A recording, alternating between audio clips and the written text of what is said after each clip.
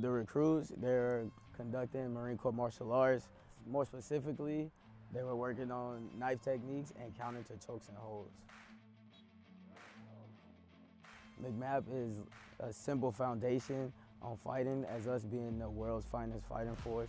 So it starts here at Recruit Training, teaching them the basics of martial arts.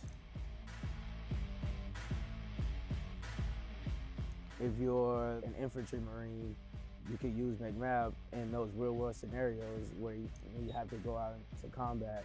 You potentially have to execute those techniques.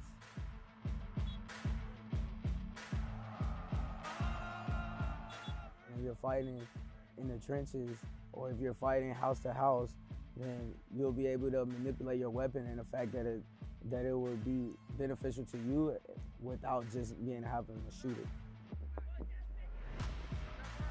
Marines are the world's finest fighting force. You can't be a fine fighting force without learning basic martial arts techniques.